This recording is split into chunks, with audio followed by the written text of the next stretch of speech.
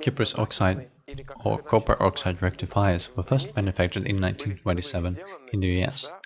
A few years later, a British company named Vestiigauz also started producing them. Thus, the devices received the name of vestectors, which is a derivative of detector. In Russia, they were also called Zvitektors, which is also a derivative of detector. However, here the particle D was replaced by abbreviation ZVI.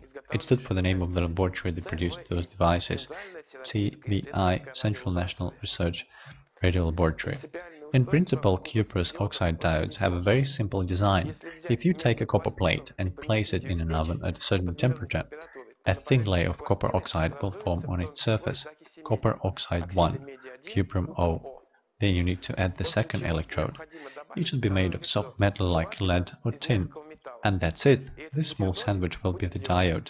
The layer of copper oxide provides only unidirectional conduction. The resistance of the layer when conducing current in one direction is many times higher than the resistance when the current is running in the opposite direction.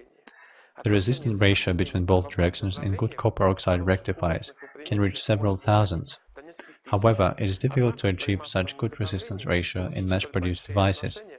Thus, in most cases, this value is about 1000. The most interesting thing is that this type of rectifier is basically a Shottky diode. It uses a metal-semiconductor junction. Here is what the Radiofront magazine wrote about copper oxide diodes back in 1936. This is a miniature copper oxide rectifier that appeared in England about 4 years ago. It was named a Vetector. Last year it was manufactured in our country, in Gorky.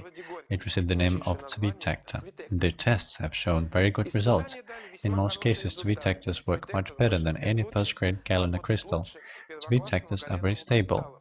There is no need to look for a good point. Thus, it can be successfully used in crystal sets. In order to build such a device, you will need chemically pure copper.